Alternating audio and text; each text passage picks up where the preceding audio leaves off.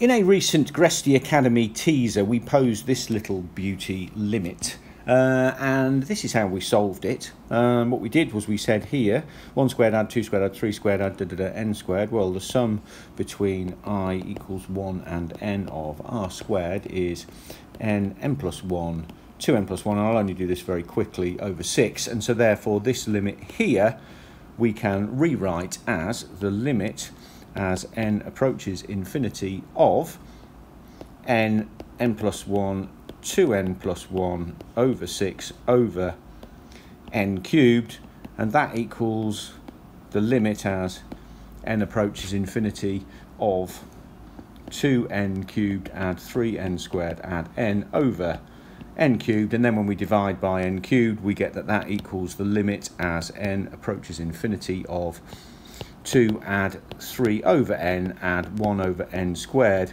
over, sorry, I've missed a 6 off there, over 6, which gives us, these two cancel out as n approaches infinity, they become 0, and that gives us an answer of a third. Okay, now I've only gone through that quickly because that's not what this video is about. What this video is about is Riemann sums and definite integrals, because in the comments to this teaser, a gentleman called Antarat Pal suggested using Riemann sums to answer this question, and it's actually a very clever method. So what we're going to do is let's just very quickly go through what a Riemann sum is, and what I'll do is, first of all, I will just write out the two formulae. So the definite integral between a and b of fx dx, and this looks scary, but I'm going to explain it in a minute, and it actually isn't. It makes a lot of sense.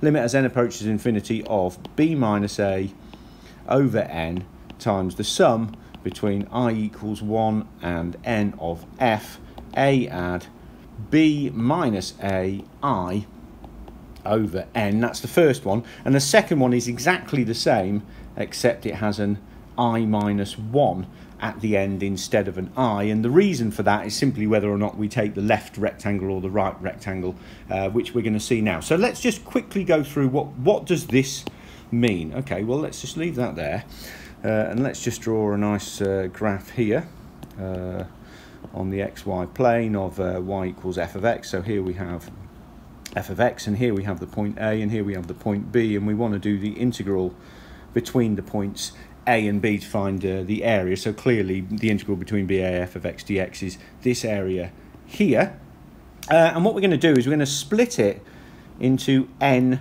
rectangles, and I'm only going to do this briefly. You can so basically, if there's n rectangles, then each of these little spaces here is equal to b minus a, which is the difference over n. And so therefore, this point here is equal to a add b minus a over n. And the next point is a add b minus a over n times 2. And then finally, we get to this one, which is a add b minus a over n times by n minus 1.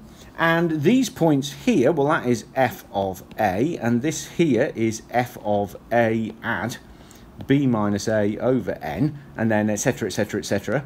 Now, if we look at the formula, and I will just change colour just to make it a little bit easier here, this b minus a over n is basically this distance here, and this f of a add b minus a I over n, depending on what the I is, whether it's the first partition or the second or the third or the fourth or whatever, is basically this distance here, depending on which one of the rectangles it is. So basically all this is that times that is equal to the area of one of the rectangles. And then the sum just sums up all of the rectangles over the area, which basically in the limit as n approaches infinity, that will be the same thing as the definite integral, i.e. it's giving you the total area. Now that's only a very quick overview of what we're doing. Let's go back to black. But basically that's the idea. So how do we use this to solve our original equation? Okay, so basically what we do is we had our question, let's just write it down again. It was the limit as n approaches infinity of 1 squared add 2 squared add 3 squared add add n squared over n cubed, and what we can do is we can rewrite this as the limit as n approaches infinity of the sum between I equals 1 and n of I squared over n cubed, and we can rewrite that as the limit as n approaches infinity of 1 over n, the sum between I equals 1 and n of I over n squared. Remember that n in this case is a constant, so we can move it in and out of the summation as we will. Now let's have a look at our formula.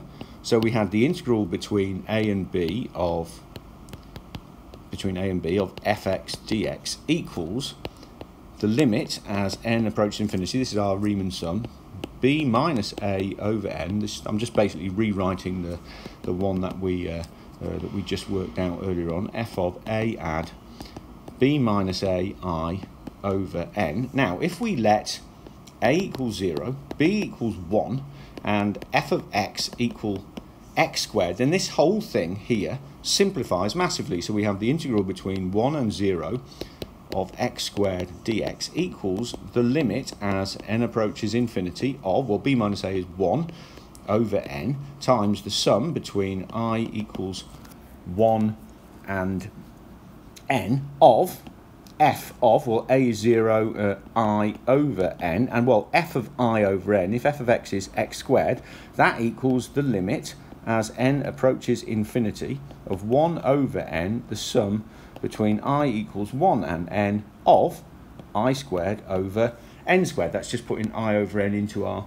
function, and this is exactly the same as this. So therefore, in order to solve our limit here, all we need to do is do this definite integral, which is a piece of cake, which basically equals x cubed over 3 between 1 and 0, which is a third, which is the same answer that we got up here. So it's a very clever method. Now what we're going to do is let's do some more, because just to get to grips with this. So here's some more that I found here. Here's number 2. So the limit between, as n approaches infinity, 1 over n, the sum between I over n sine I minus 1 pi over n. Well, that I minus 1 means that we're going to use the slightly adjusted formula. So let's write that down. So it's called the left rectangle approximation method, and basically that is the integral between a and b of fx dx, and all I'm doing again is just writing down the formula that we've already established, b minus a over n. The reason it's worth writing it down is because it means it's simple to compare what the a and b should be. Add b minus a I minus 1, so this is the slightly adjusted one, over n. Okay, so what we got to do now is let's have a look at this and this. Okay, well, clearly b minus a has got to equal 1, and from here a is going to be equal to 0. So let's let a equals 0, b equals 1, and then f of x is going to be equal to sine x. So now let's fill all that in. So we have the integral between 0 and 1. Oh, sorry, my apologies. There's a pi here, which I didn't see. So actually we'd have to let b equal pi. Yes, of course. So b would equal pi. So basically it would be the integral between pi and 0. Good job, I spotted that. The integral between pi and 0 of sine x dx. Okay, so now all we're doing is we're filling that in, equals the limit as n approaches infinity. Well, b minus a is pi over n, sum n, I equals 1 to n, of f of, well, b minus a is pi and a is 0, so that's f of pi I minus 1 over n, and as f of x is sine x, that equals the limit as n approaches infinity of pi over n, the sum between I equals 1 and n of sine pi I minus 1 over n, which is exactly the same, apart from this pi, as our question. So all we need to do now is divide both sides by pi, and therefore 1 over pi, the integral between pi and 0 of sine x dx, equals the limit. So instead of having to do this limit, all we need to do now is the definite integral here. Okay, well that's a relatively simple integral. So basically that is equal to 1 over pi, the integral of minus cos x between pi and 0, which equals 1 over pi times 1 minus 1, which equals 2 over pi. So therefore that limit there is equal to the definite integral here, which is 2 over pi. So that's that one done. Now let's have a look at another one. Okay.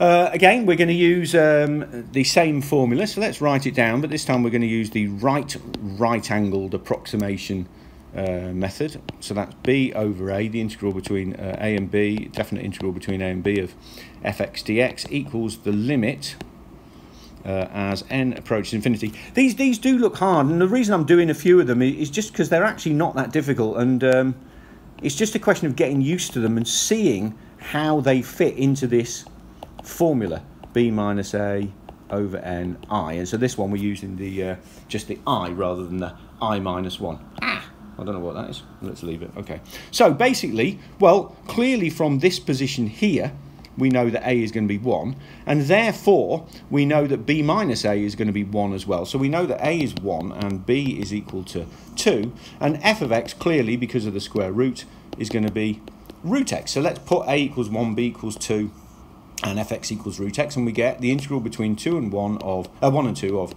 root x dx equals the limit as n approaches infinity of, well, b minus a is 1 over n, and that's where we get that bit there from. The sum between I equals 1 and n of f of 1 add I over n, and we know that fx is root x, so that equals the limit as n approaches infinity of 1 over n, sum between I equals 1 and n of the square root of 1 add I over n, which is exactly what we want. So all we need to do to work out this limit is to do this integral here, and that equals 2x to the 3 over 2 over 3 between 2 and 1, which equals 4 root 2 over 3 minus 2 over 3, which is 2/3 2 root 2 minus 1. And that is the answer to this limit. Okay, so we're doing well here. I'll tell you what, let's do a couple more. How about this one?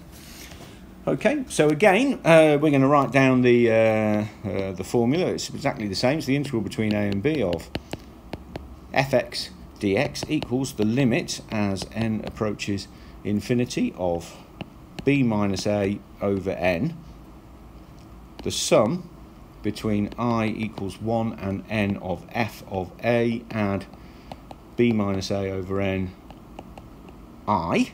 Okay, now clearly b minus a is going to be 3, and because there's no a plus anything here, a is going to be 0, so we'll let a equals 0, b equals 3, and f of x is going to be equal to, well, e to the power of x.